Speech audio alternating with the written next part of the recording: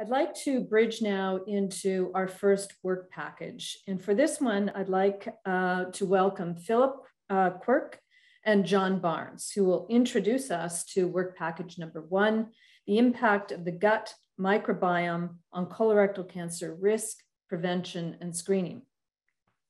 Professor Philip Quirke is head of pathology and data analytics at the University of Leeds, UK, and a gastrointestinal pathologist by training with a long-standing interest in bowel cancer.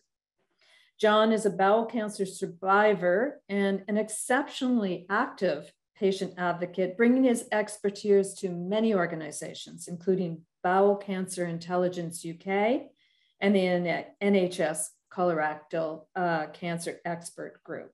Thank you to both for this introductory session on the microbiome. So good evening, Dr. Quirke and John Barnes. Welcome to our fireside chat with respect to the microbiome and cancer risk and colorectal cancer risk. Wanted to ask you a few questions, and we're going to just have a little discussion about this. What is the goal, first of all, of your work with Cancer Research UK, including the microbiome and colorectal cancer risk? So the aim of the whole OPTIMISTICC package is to try and work out the role of the microbiome in bowel cancer and to try and exploit that knowledge in order to improve the outcomes for patients.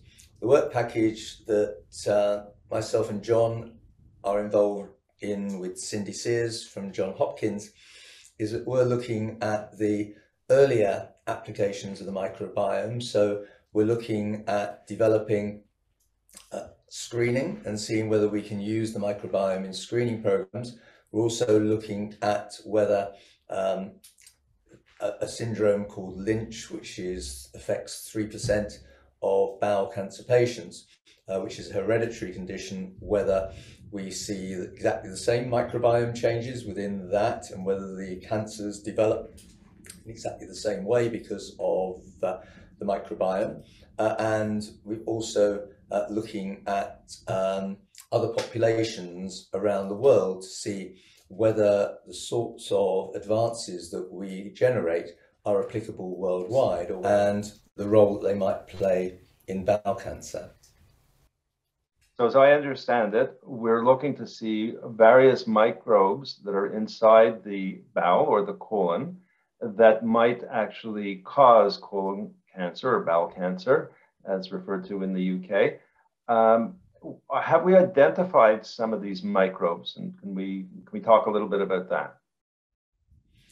So the OPTIMISTICC program has already made a major advance in that for the first time it's identified a bacterium that, if it carries a small little segment of a special piece of DNA that creates a protein which is called colibactin, that protein can actually damage the DNA of a very special gene that's fundamentally involved in bowel cancer. So OPTIMISTICC has been able to show that about 1 in 10 patients will have been affected by this bacterium, and this bacterium is potentially playing a direct role. And so what we're working towards in our work package is seeing how well those bacteria will identify the patients who are carrying bowel cancer and might enable us to identify them, and whether that's the basis of a new screening test. Cancers are picked up via that fecal immunochemical test.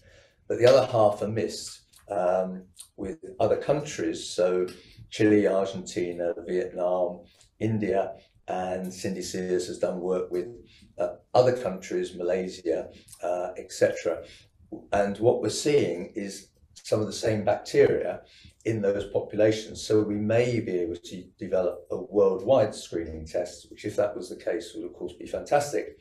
Do I understand that this work will not just impact the sensitivity and specificity of the fecal immunochemical test, but add an additional component which will help to identify those patients who may be at higher risk, more so than the average population, those who are at average risk?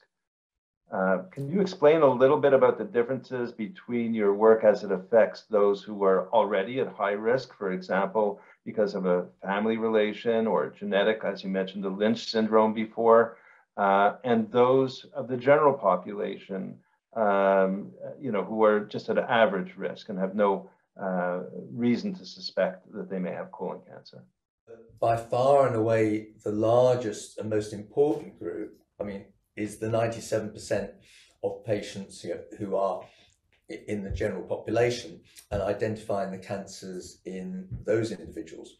Now, one of the fascinating things that we don't know yet is that we can use the microbiome to identify the people carrying the cancers. We can even identify some of the people carrying some of the precursors. But what we don't know is, if we did a microbiome test at the age of 20, could we identify people who have bad bugs? And could we actually get them to eat a healthier diet? And diet's really important in changing the background microbiome. Can we get them to change their bacterial microbiome, which will reduce their risk of bowel cancer? And that's going to be a really interesting future stream of research, is what is the value of somebody carrying a healthy microbiome versus an unhealthy microbiome, and can we intervene very early? John, I wanted to ask you some questions about your work in research with the Cancer Research UK OPTIMISTICC work package. How have you found working on this project, and how has it made an impact on yourself? First of all, I'd say it was exceedingly rewarding. My own personal circumstances is that I'm fortunately a long-term bowel cancer survivor. Sadly, there are people that die from bowel cancer and people that are short-term survivors. So to get involved with a project that I feel that stands a great opportunity of reducing the incidence of bowel cancer, and hopefully reducing and increasing the survival of bowel cancer, it is a very, very well worth project. In terms of the impact that you've had on this research, I know you've had a lot of impact because we work together. Can you explain what impact that you've had in working together with Dr. Quirke and the other researchers in this project?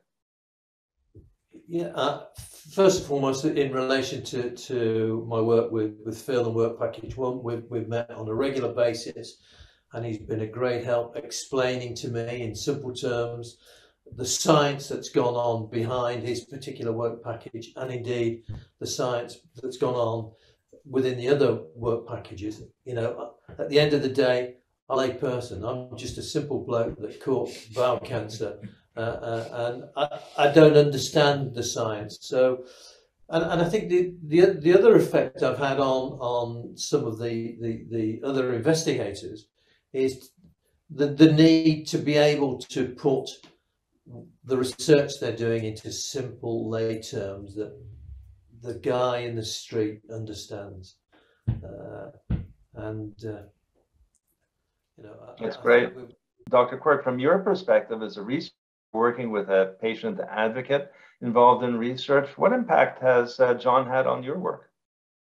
Well, as well as becoming a friend and giving me a greater understanding of having bowel cancer, the patient advocates are really inspiring, and it's really sad when the disease takes its toll on them, and it's taking its toll on many of our colleagues. So that is added impetus to push us to actually get patient-orientated solutions to this disease. One thing I'd like to say is that I've had access to lead investigators in every project, I think, work package that's done, and every time I've been responded to immediately.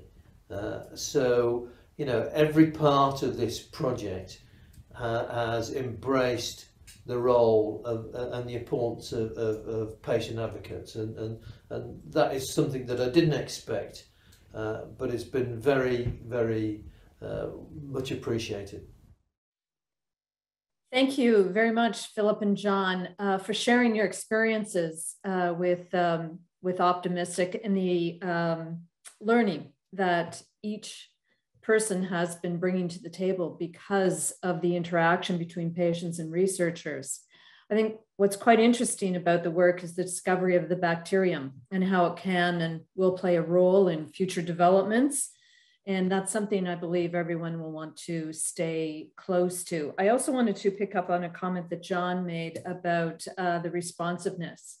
And you can see the enthusiasm, and you'll see the enthusiasm in each and every one of the segments of this webinar, that patients have been embraced by researchers, and researchers are embracing patients. It is groundbreaking work.